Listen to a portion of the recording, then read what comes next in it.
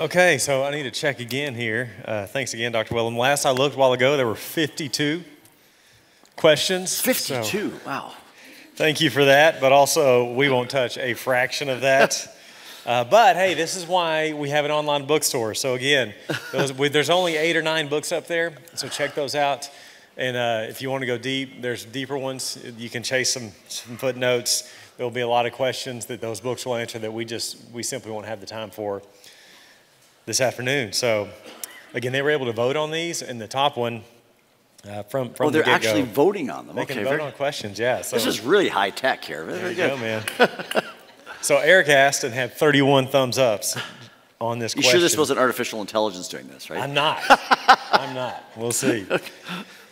John 7:53 to 8:11, woman caught in adultery. It's not in the early manuscripts we have available. Where did this passage come from? How do we treat this text? Right, yeah, I mean, it's crucial. So it's really a crucial text critical issue, right? And what I was saying is inspiration pertains to that which is originally given, and of course, then we tie inerrancy to that as well. So we have to, it's not like we're trying to eliminate any text, but we're trying to say, what did John originally give, right? And you'll only know that on the basis of looking at the manuscript evidence and data, right? So the best manuscripts, so this is an area of text criticism, the best manuscripts seem to say that it wasn't there originally, right? So if that's the case, it's not that we're trying to eliminate Scripture, we're trying to be faithful. So if it's an addition, then that would be part of something. It still may be true. There's all kinds of things of John that said many more things that Jesus did that aren't even recorded in this book, right? So it could very well be true, but if it's not part of the original text, then we could not say that it bears the same kind of authority and binding upon us, right? So there's other things outside of the text in terms of stories and so on that may be helpful and so on. But I do think that because the best textual data says it's not part of the original, then I would be careful in saying it's part of John's gospel that was originally given, right? So what do you do with it in terms of preaching? I think you have to teach people about how we got the Bible, right? How it first comes in terms of its inspiration, then how it gets copied, issue of text criticism. That only happens in John 7 to 8. At the end of Mark's gospel, there's some question there of what was original versus not. And obviously in 1 John 5, the old coming out of the Reformation period, Erasmus, so on, the received text had a more Trinitarian statement that doesn't seem to be there originally, or even with the Lord's Prayer, for unto the kingdom glory forever and ever. That's, you know, was that added type of thing. There's only a couple of places. All of those things are all true, probably, but with John 8, I would be hesitant to say, if we're not convinced it's part of the original, you have to teach people of how we get Scripture. We're not eliminating anything. It's because of our commitment to the authority of Scripture. It's because of our commitment to inspiration that it pertains to that which is originally given, that's why we're concerned about this. So it's not a sort of liberal tendency. It's an actual conviction that we have to know what's originally given and we're not adding to or subtracting to. So that's how I would handle that, yeah. That's good. In that you hit on another question that came up in various forums. It's basically, so the question specifically, how do the men who compiled the New Testament know which were God-breathed? So if you want to take this opportunity to sort of speak on canon, we didn't have time to address canon in the conference, on the process by which they recognized what was. So the canon issue, if you're here tomorrow, we'll do that in the morning. If you're not, well, then you're not. But so the issue here, canon is a crucial matter, right? And so we have to first, there's a whole debate that Protestants have with Roman Catholics and then even Eastern Orthodox, right? And which comes first, right? I think we have to say, on the basis of Scripture, that it's God takes the initiative, God speaks His word, He is the one who has all authority, He is self-attesting, and His Scripture then bears witness to Him, right? So it has authority because it is the Word of God. It is then recognized by us as that, right? So God's people, led by the Spirit of God, recognize the Scripture, right? That happened in the Old Testament era. You could go back and look at how that happened historically. But we know by the time of the coming of Christ, the coming of the New Testament era, the Old Testament Scripture that was recognized to be authoritative Scripture was already in place, right? The Jewish people knew about what we call apocrypha or intertestamental books and so on, and they did not treat those as scripture. They made it very clear these books are the inspired word of God, right? So the Old Testament is a bit clear that because the New Testament then confirms that. Jesus speaks about the Old Testament, the New Testament apostles. In the New Testament, you don't have a later revelation confirming the New Testament, right? Because it's it. So what we have in the New Testament is coming from, right, God's work in redemptive history, always tied to his covenant relations. He gives us a word, right? And the same thing is there in terms of the new covenant.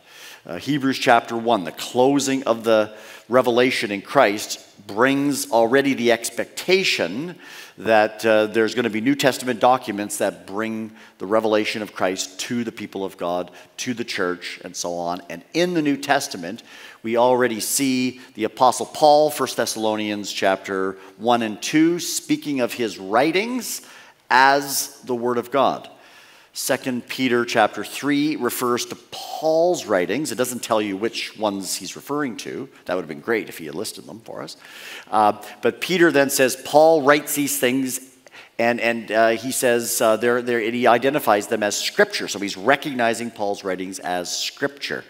The Apostle Paul quotes in 1 Timothy, he quotes Luke's gospel in relation to Deuteronomy, and he calls them both scripture, right? So the New Testament authors are seeing that their writings, because they're apostles, chosen by Christ, the promise of the Spirit, that they are writing the New Covenant Constitution, right? They are writing the New Testament documents about Christ, right?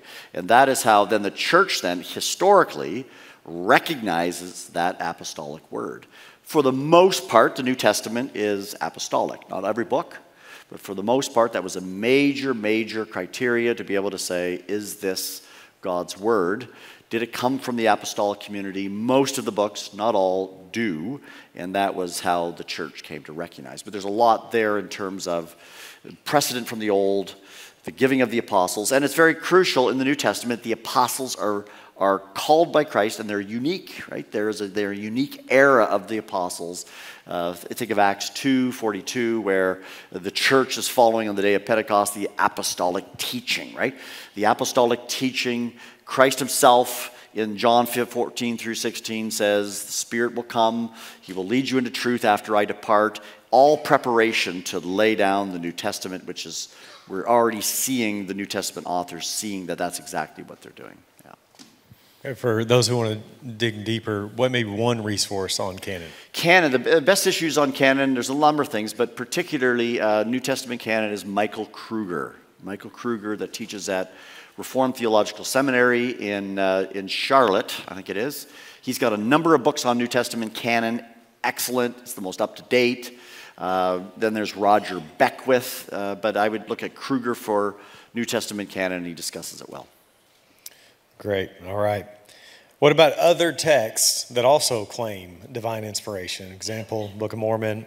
How do we know they are not scripture since they claim to be? Right. Yeah, a crucial issue, right? So when we look at, part of the argument that I would make for the Christian claim for Scripture is its own testimony regarding itself, right? We start with, because it is God's word, God bears witness to himself. There's no higher authority than God himself, right? So then we run into the question then of, well, what about other religious texts that make that same kind of claim?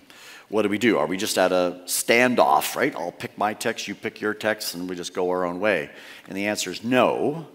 First we have to say is that most religious viewpoints out there do not have anything that's similar to Scripture, right? Now what do I mean by that is, Buddhism, Hinduism, Confucianism, and so on, the very viewpoint that they have does not have an authoritative God, a creator God, an omniscient God, one who could even be the source and standard of truth.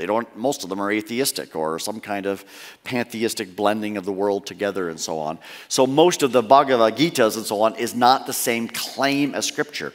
They don't claim to come from the triune God who is eternal, who plans and knows all things. So the claim isn't even the same, right? So most religious claims are nothing to do with Christianity's claim of what the Bible is, right? So we have some that come from the Bible, though, from Christianity, that then try to copy the claim. And that's where we have Islam comes in. Islam is a post-Christian phenomena, right? You wouldn't have Islam without Muhammad appealing to the Old and New Testament, right? His whole religion is he's the last of the prophets of that. And Mormonism is similar to Islam. It's quite different in terms of its content, but it also claims it's the book of Jesus Christ of Latter-day Saints, right? So it builds off of the previous revelation. In that very claim to have the same kind of claim of authority as the Bible, it renders itself incoherent and ultimately shoots itself in the foot. Why? Because in the end, the Islamic claim to be Muhammad is the last of the prophets, the fulfillment of all the previous prophets. You go back to the prophets, and even in the Quran he says go back to the prophets. You go back to the prophets and there's total contradiction. That's not the problem with the Bible, it's the problem with Muhammad. Right? He gets the Bible wrong and he gets the claims wrong. He makes a claim, the Quran makes a claim, but it's a self-refuting claim. And the same is true of the Book of Mormon. The Book of Mormon gives lip service to the Bible, but at every point it contradicts it, right? So at that point, the claim cannot make good on itself. The Christian claim can, right? When the New Testament author said, Christ is the fulfillment of the Old, and they put the New Testament with the Old, they are arguing that it's consistent with the Old. They didn't surrender the Old, they put it together, right? And it made good on that claim. So that's how you'd go about arguing apologetically that the Christian claim of the Scriptures is unique, right? It's unique, and there are others who try to copy it, but they're self-refuting. Does that make sense? I mean, so that's, yeah. It's helpful.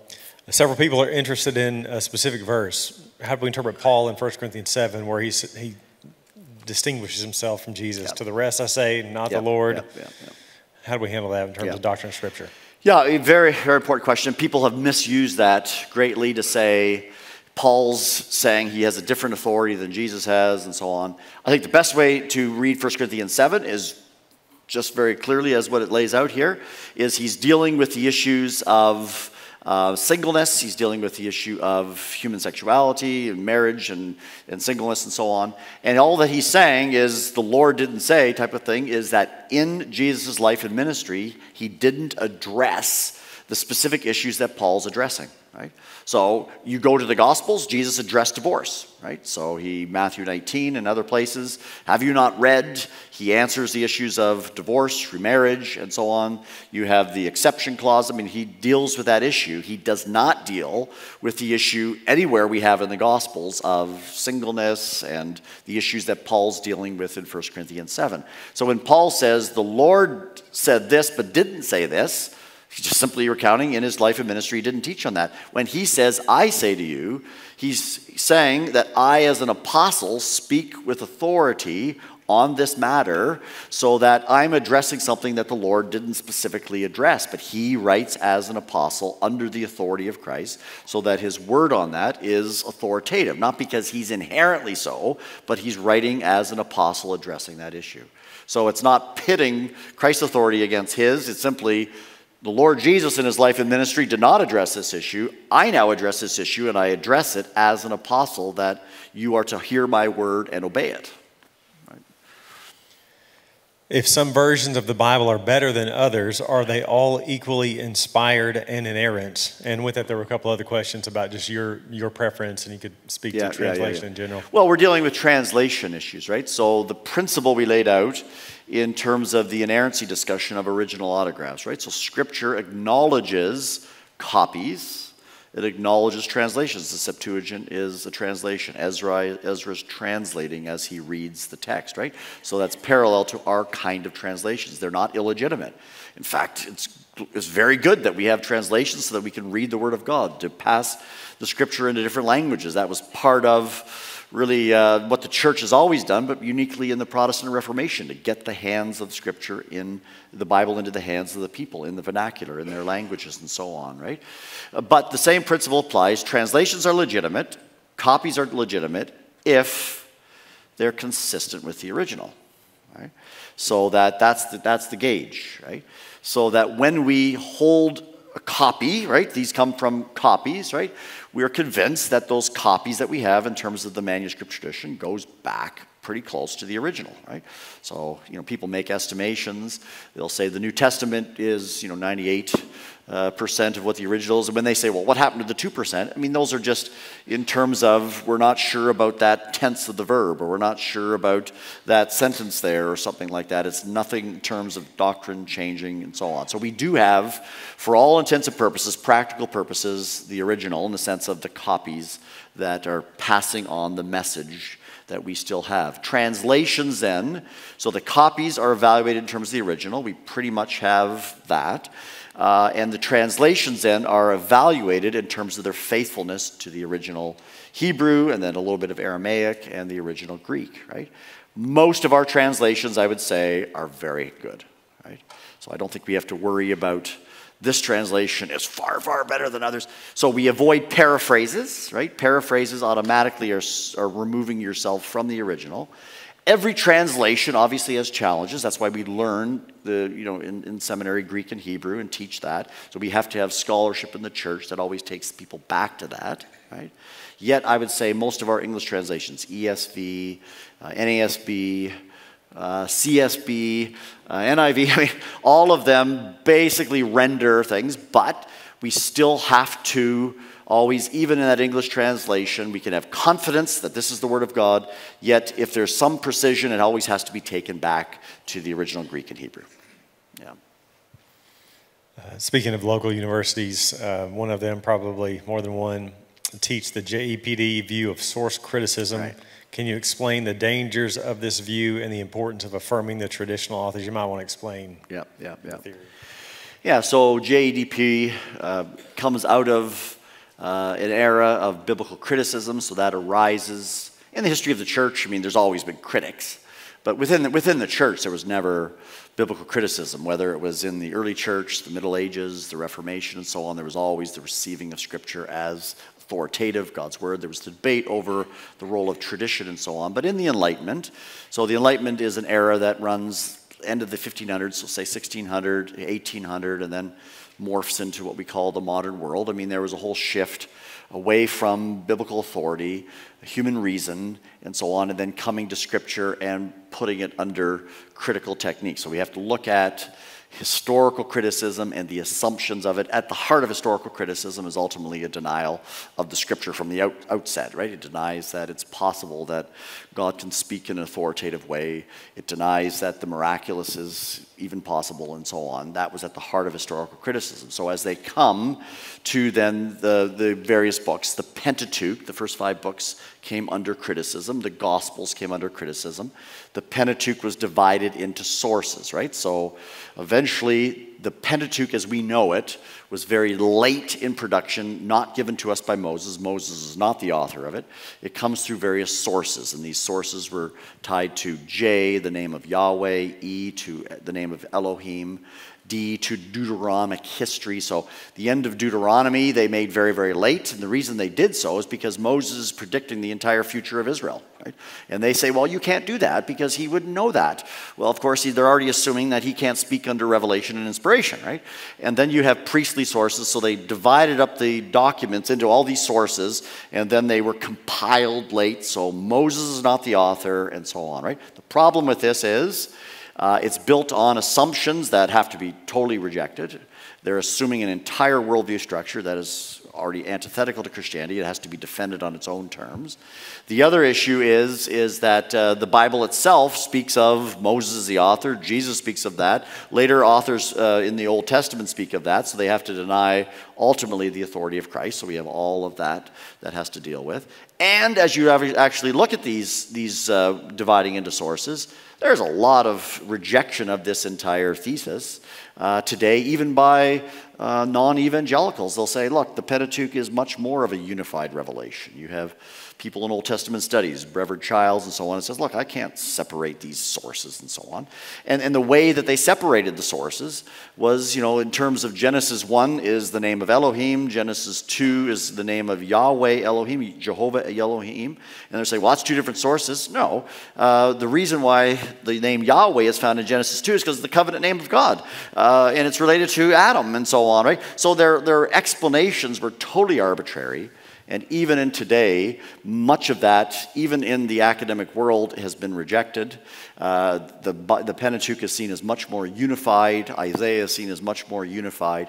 So you have to go after the critical assumptions. You have to then argue against its arbitrary nature. You have to then say, well, what did later Scripture say about this? And so it's a whole argument. It's a whole worldview argument against Scripture.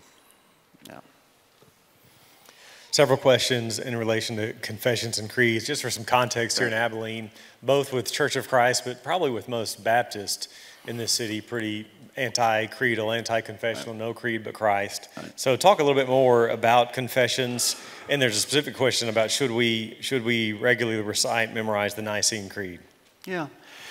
So I mean, confessions are tied to the history of the church, dealing with theological controversies and saying this is what Scripture teaches, right? So the job of the church and ultimately theology is to correctly expound the faith, to teach people the gospel, to teach people who God is, especially in light of questions that people have from within the church, and also defend the gospel in terms of critics outside the church and so on, right? So that as you have in the history of thought, right, so the Arians come along, the Jehovah's Witnesses of the day, and they then say, well, the Bible does not teach that God is a triune God, that the deity of Christ, the deity of the Holy Spirit.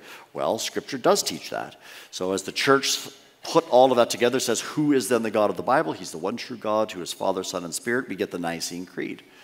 That Nicene Creed, right, has to be evaluated in light of Scripture itself, right?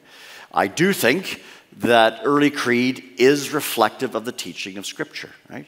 That's why it stands the test of time. We don't have to reinvent the doctrine of the Trinity. They got Scripture right in terms of its overall teaching. The same would be true of later on with the person of Christ and the incarnation, the Chalcedonian creed and definition.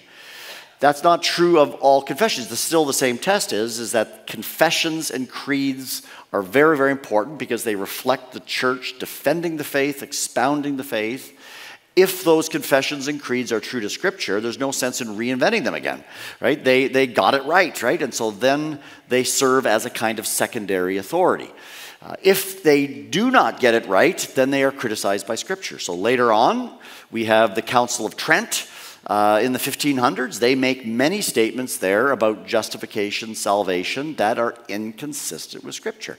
So we have to reject that. So it's always the standard of Scripture, but where creeds and confessions get Scripture right, they are helpful. They give us guidance. They give us direction and so on. There's no sense in just going back and starting over again. There is, within the church, God has given us His people so that we come from a whole stream of people, but we still have the priority of Scripture. So when you have the Church of Christ or the old Campbellites that said, oh, no, just the Bible alone, what often happens then is they end up in heresy.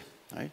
They end up reinventing the wheel. They end up denying the truths that the church has looked at carefully through the ages, and the same is with other groups like this. Usually those who want to say nothing of tradition generally end themselves in problems, right? So always, even in our Baptist heritage, Reformation heritage, we've always held to tradition under Scripture. Yet, as tradition and confessions give us a correct teaching of Scripture, they're valuable, they're instructive. We learn from the history of the church. We're part of the one people of God. That doesn't mean then that everyone got it right in every point. That's why Scripture has final authority. Right? Just double clicking on that for another relevant question. Why is it important for Christian institutions to have a confession of faith? Yeah. It's important to Christian institution of confession of faith because it gives, it's giving them, this institution will stay within these confines and you know exactly what they're going to teach and be faithful to that, right? And the confession of faith, our confessions of faith should reflect what we believe that Scripture teaches, right? If we think that our confession is not true of Scripture, we need to modify it, right? Because we're always taking it back to Scripture. But institutions with a confessional heritage, you at least say this is where they're coming from. They can't just be in the eye of the beholder. They can't just interpret Scripture any way they want, right? And so it keeps them on track.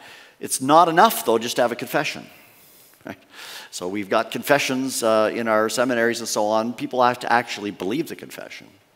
They actually have to put it into practice. They have to actually, so we've had this, I mean, Southern Seminary had a confessional statement of the abstractive principles, and until Dr. Moeller came, there was all kinds of people that signed it and didn't believe a word of it. Right? So there's where there has to also be the implementation of it, holding people accountable to it. What do you actually not only say what you say, but put it into practice? That is for health with our institutions. It holds people accountable. People drift, and you have to keep the drift from happening. Maybe a triple click. Why is it the case that, generally speaking, those who tout no creed but Christ tend to be theologically liberal? Well, because they often will succumb to the pressures of the day, right? So the danger is that we say no creed but Christ, but then we just mix it in some kind of syncretism with the culture of the day, and they eventually end up liberal, right? So they're not saying that there is a faith once delivered to the saints. This faith then is open to, yes, I'm going to say it's the Bible and no creed, but it's really open to my interpretation and my perspective, right? So we had that even in our Southern Baptist Convention where we had soul competency. That was totally distorted in the sense that, well, it's just the individual believer, their soul competency before God. Yeah, well, you as an individual are still tied to the authority of Scripture and the history of the church, where the history of the church got Scripture correct, right? So usually they go liberal because there's a kind of individualistic notion that then acts independently of Scripture, right? So it sounds good.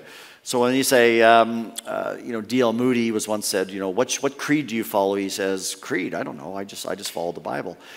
That is a good motive, right? So you don't. So this idea of being biblical in biblicism, in the sense of taking all things back to Scripture, this is not a bad motive.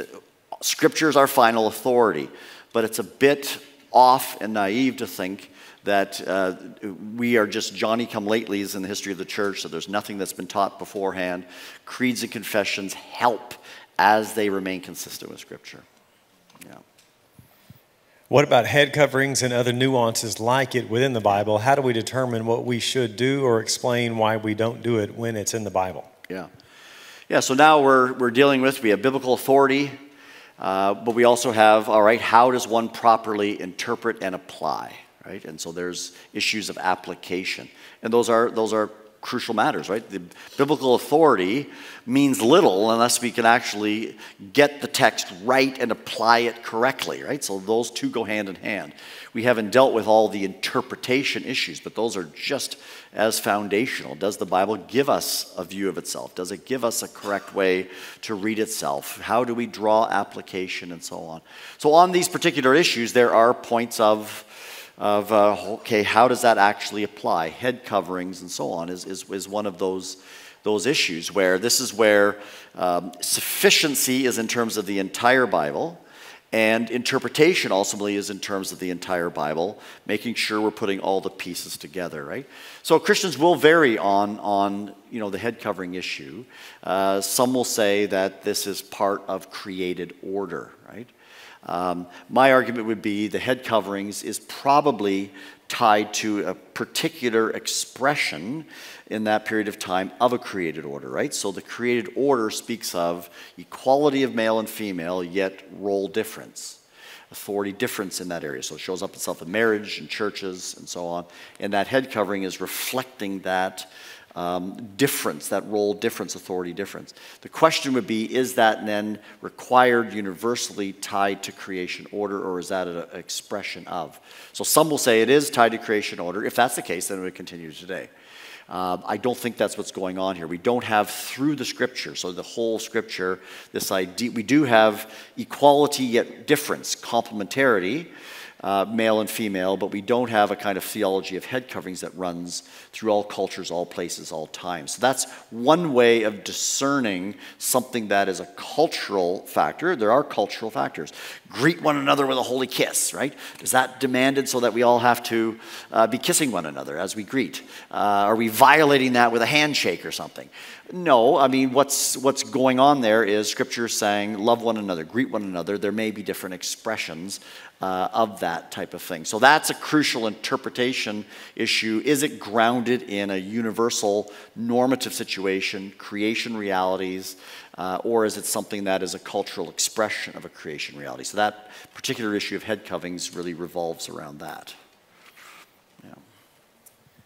Gotcha. How should we think about Apocrypha and literature, and then also with that, how to talk with our Roman Catholic friends about canon? Yeah, so the Apocrypha literature, right, is depending on how many numbers the books, usually it's seen as about 15 books, that is written by the close of the Old Testament canon, so Malachi, so you think of 400 BC roughly or so to the time of Christ, right? So they're Jewish, intertestamental, sometimes it's called Second Temple Judaism, because the nation came back, rebuilt the temple, so it's the Second Temple. So it's intertestamental Judaism till the coming of Christ. You have a number of books, the Maccabees, 1st and 2nd, 3rd, 4th Maccabees, 1st and 2nd Esdras. You have the Wisdom of Solomon, and so on. These were books written in the Jewish community that were then used by Christians early on with the Septuagint, right? So it was as Greece took over things, and then Rome came in, and Greece was the official language, so everything was translated from the Hebrew to the Septuagint to Greek translation, and then obviously the New Testament's in Greek. And early church packaged these with the Septuagint, and so some then said, well, these were viewed as scripture and thus authoritative. That became the official pronouncement of the Roman Catholic Church at the Council of Trent. Now that's 1500s, where it became the official pronouncement, right? So how do we think about these books? So the Roman Catholics include the Apocrypha, a number of those books, as authoritative scripture binding on the doctrine and life of the church, right?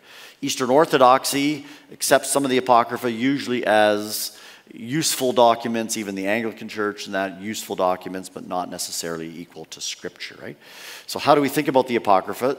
First, as they're Jewish books, the Jewish community never received the Apocrypha as Scripture, right? So even in the New Testament, you've got some quotations of it in Jude, 2 Peter, but they're never cited as Scripture. The Jewish community did not receive them as Scripture.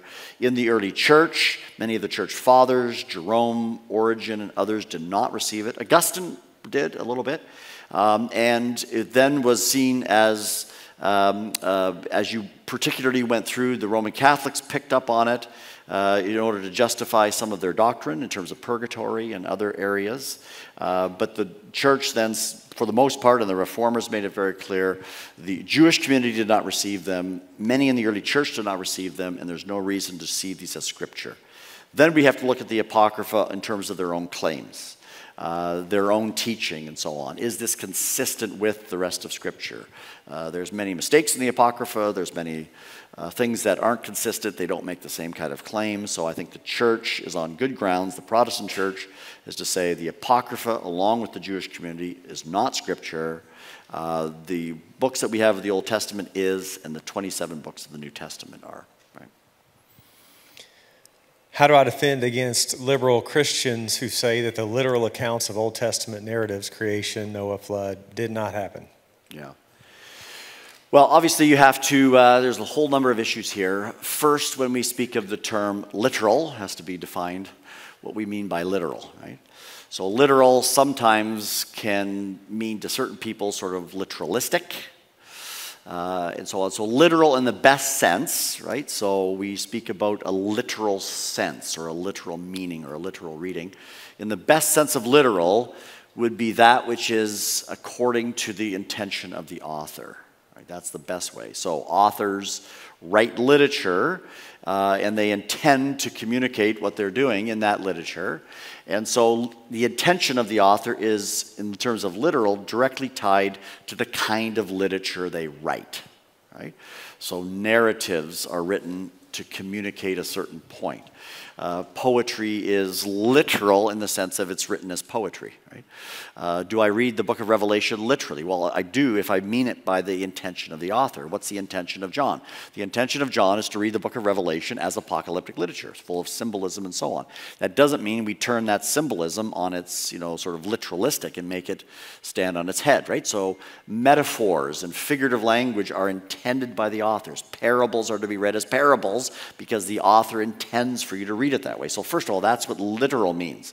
So when we come to Genesis, then we have to say, what kind of literary form is Moses giving to us in terms of the creation narratives and so on? Well, it's narrative, right? It ties into all of the rest of Genesis, so it's tied, I would argue, to history. It is also giving us, I would say, a theological account, right? It's set within the ancient Near East. It's a kind of polemic against other creation stories, but it's giving you something that's true. It has symbolism in it, but that symbolism actually is given in a narrative form, so it's reliable and true, but it's not an exhaustive account. It's giving us a true account and so on. So that's how we would have to approach that. And then as we come to the science issues, we have to say, well, what are they saying is not true about this, right? Well, they would say, well, the theories of evolution have told us that everything came by an evolutionary framework. Well, that has to be evaluated on its own terms, right? Is evolution true? Did that happen? Science has told us that there is no historic Adam, historic Eve. Well, what is Moses conveying in that literature? I think he's conveying historic Adam and historic Eve. So we then have to evaluate the scientific claims as scientific claims and do that kind of critique of it. So that's how we would have to get at looking at what the text is saying, what its actual claim is, and then dealing with those who say, well, this can't be. But usually when they say it can't be, it's because they've already adopted a whole viewpoint that says this can't be true, and that's what's at question. That's what has to be evaluated. So you can't just sort of say, well, what they're doing is they're really treating the science as more authoritative than text itself. A couple questions about spiritual gifts, which, by the way, if you weren't here last year, AbileneTheology.com, you can find last year's lectures, which were Tom Schreiner, Dr. Wellum's colleague, and it was on spiritual gifts. So I would point you there for four sessions and a Q&A on spiritual gifts. But the question is related to canon. See, I lost it. They just keep coming in. If Scripture is sufficient and the canon is closed, does God still give visions, dreams, or the gift of tongues or prophecy? Yeah, so we'll let Tom answer that, right? So, no, we have to look at, obviously this is a crucial issue that divides Christians in terms of charismatic ongoing gifts and so on, right? So we then have to say, I think we have to, first have the discussion over, do we expect the extraordinary gifts? Obviously, God has gifted his church, and that continues through all ages, but the debate is over the extraordinary gifts continuing. And the extraordinary gifts generally are healings, prophecies, the role of a prophet, giving revelation. So it seems in the New Testament, as you have the apostles and prophets, so Ephesians 2:20, so the pillar and foundation of the church built on the apostles and the prophets, that seems to be New Testament prophets. Sometimes people try to make that Old Testament prophets, but the ordering of the words doesn't fit. Or Grudem and others will try to say the apostles who are the prophets, but it seems to be apostles and prophets. So there are prophets that are laying down the apostolic word in the New Testament as the Scripture is being written. So does that prophecy continue? Should we view New Testament prophets even parallel with Old Testament prophets? So those are the issues, right? So I would side with what Tom Schreiner probably gave you last week, or last year, is that the apostles are given authority, they are given the Spirit, they are the ones who lay down the truths of the gospel, the tradition, they're laying that down. There's unique manifestations of miracles in that apostolic era, right? Yet the role of the apostles ceases with them. The New Testament is then given to us, right? And that role of the apostles does not continue. So we don't have apostolic succession in that way. We have the closing of the canon. We have the New Testament, New Covenant Constitution that now gives us Christ, right? So then the issue is, do we expect ongoing apostles and revelation? No, right? So prophecy then, even New Testament prophecy is, I don't think, equal with Old Testament prophets. The apostles are, but I don't think New Testament prophets necessarily is, and I don't think that continues. And you do have then the extraordinary gifts. God can heal people and so on, but it's not going to be the same kind of concentration, in my view, as you have in the New Testament era that's giving attestation to what Christ has done, the apostolic era, and so on. Now, some will say those extraordinary gifts continue, so they would be continuationists, and there would be then an ongoing debate with them in terms of tongues and so on, yeah. That's a more recent question, but getting votes quickly, and also, again, really important for our context here, thinking particularly for our college students.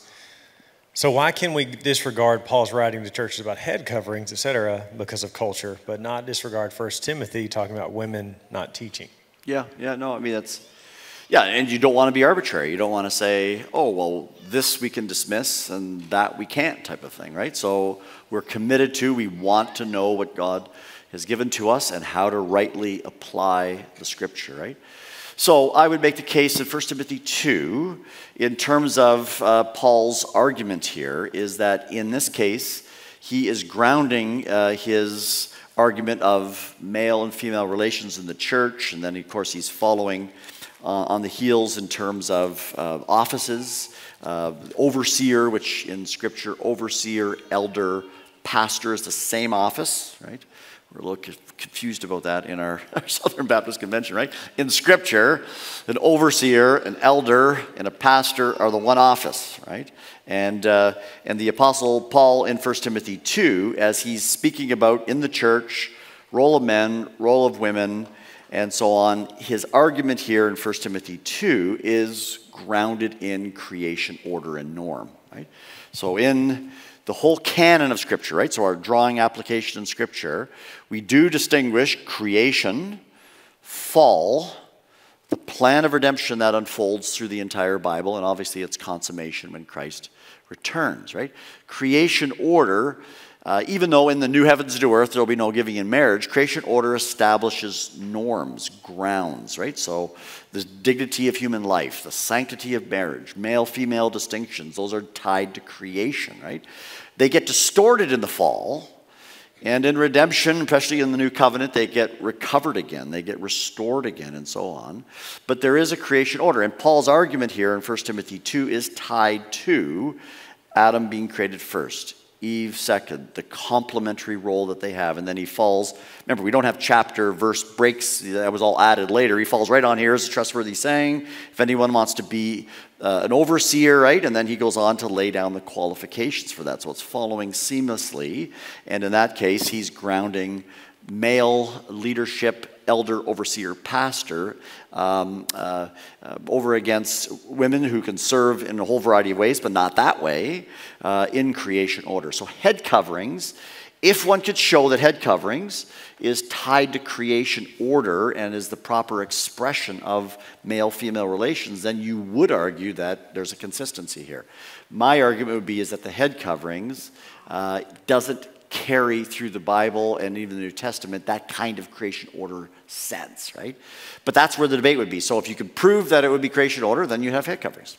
But I don't think it's the same, so I don't think you can put these parallel with one another.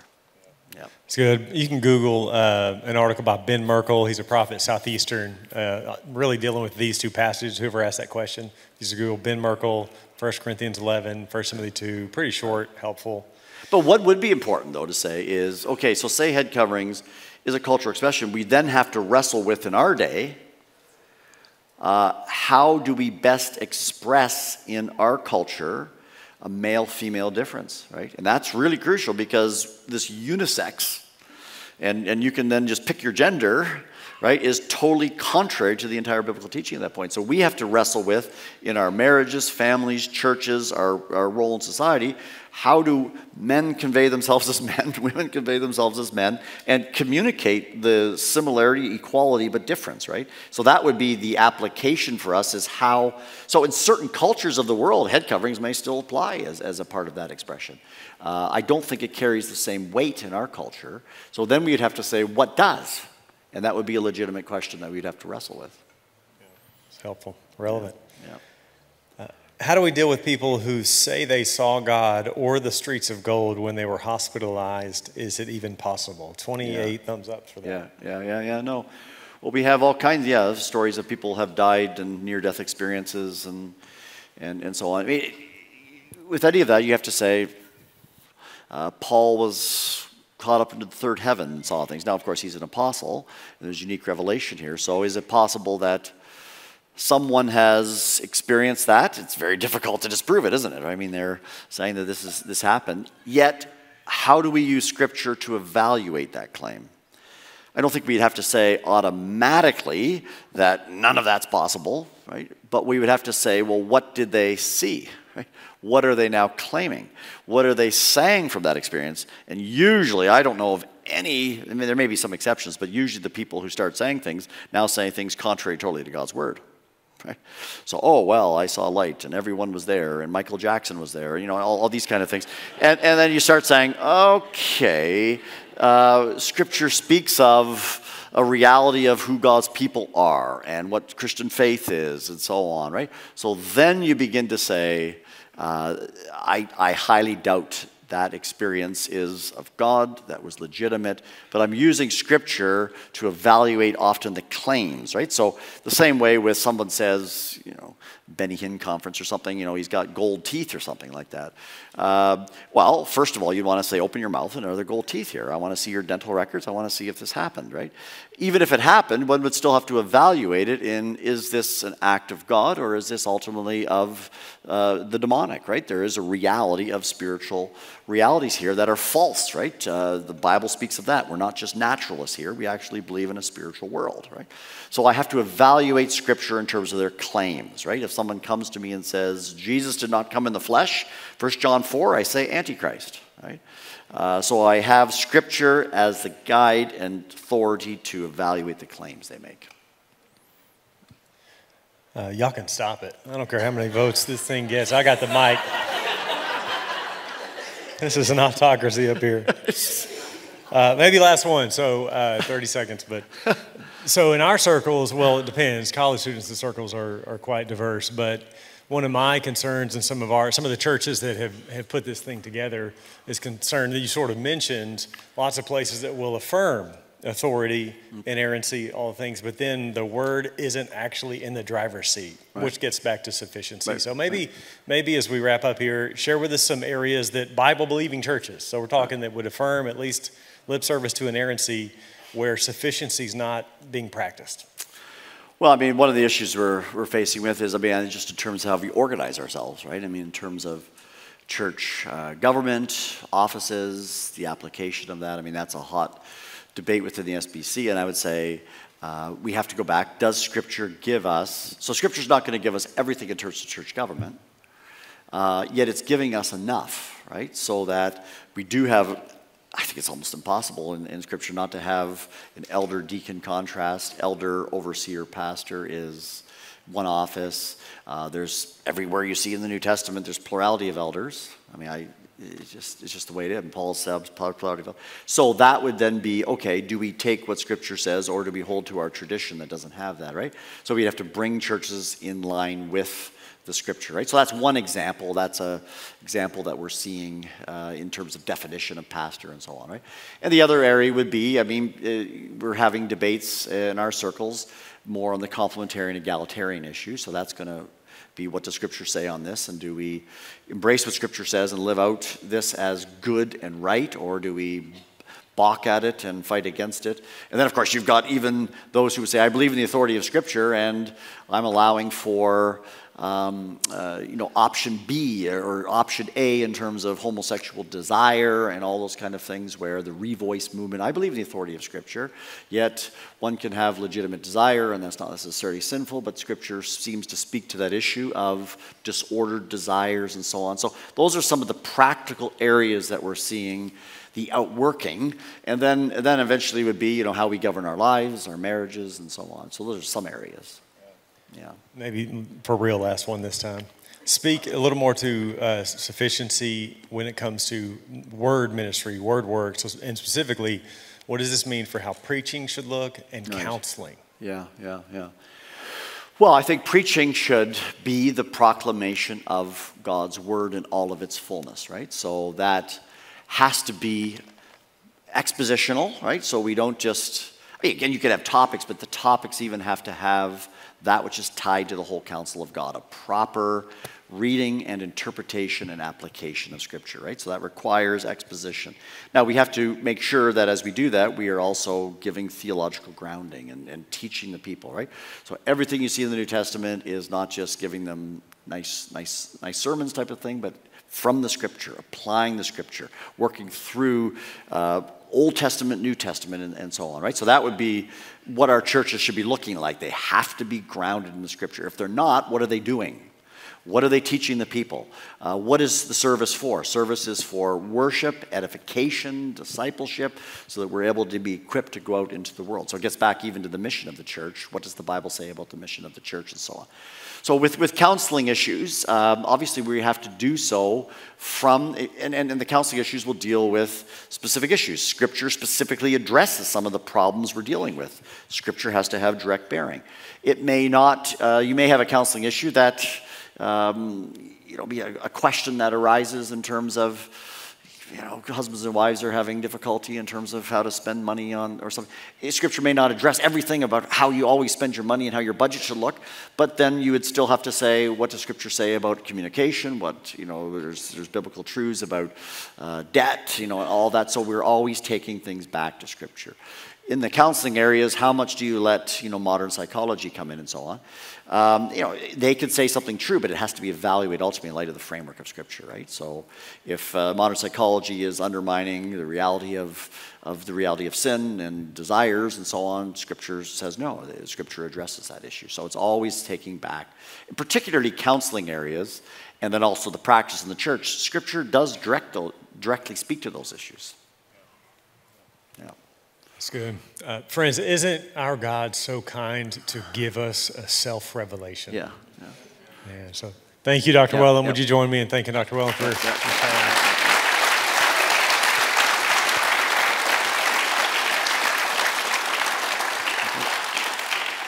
And I also want to say thanks to Becky Bowen and the hospitality team. Thank you guys for serving us. And everyone else who helped plan this, particularly Cooper Osborne, Chase Shelton, thank you guys for a lot of the admin details. Would you stand with me? And we'll close by hearing from Psalm 19:7, and then I'll pray and we'll be dismissed. Psalm 19:7, the law of the Lord is perfect, reviving the soul. The testimony of the Lord is sure, making wise the simple. The precepts of the Lord are right, rejoicing the heart. The commandment of the Lord is pure, enlightening the eyes. The fear of the Lord is clean, enduring forever. The rules of the Lord are true and righteous altogether. More to be desired are they than gold, even much fine gold, sweeter also than honey and drippings of the honeycomb. Moreover, by them is your servant warned. In keeping them there is great reward. Let's pray together.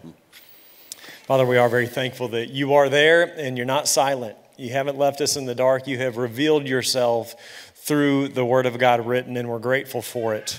Thank you for this time. We've been able to reflect on this book together, and I pray that this would bear fruit in our own lives, that we would have a higher view of you that would lead to a higher view of your Word. Help us to cherish it. Would we long for it like infants long for milk? Your Word is truth. Sanctify us by the truth. We pray this in the strong name of Jesus Christ. Amen.